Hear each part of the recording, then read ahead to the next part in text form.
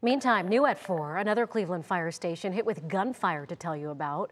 Lieutenant Mike Norman tells 3 News the back door of Fire Station 24 was hit with a bullet around 11:15 last night. Luckily, no one was hurt. But this comes less than a week after Fire Station 22 was fired on. The bullets apparently hit a television in the EMS area of the station. Again, luckily, no one was injured.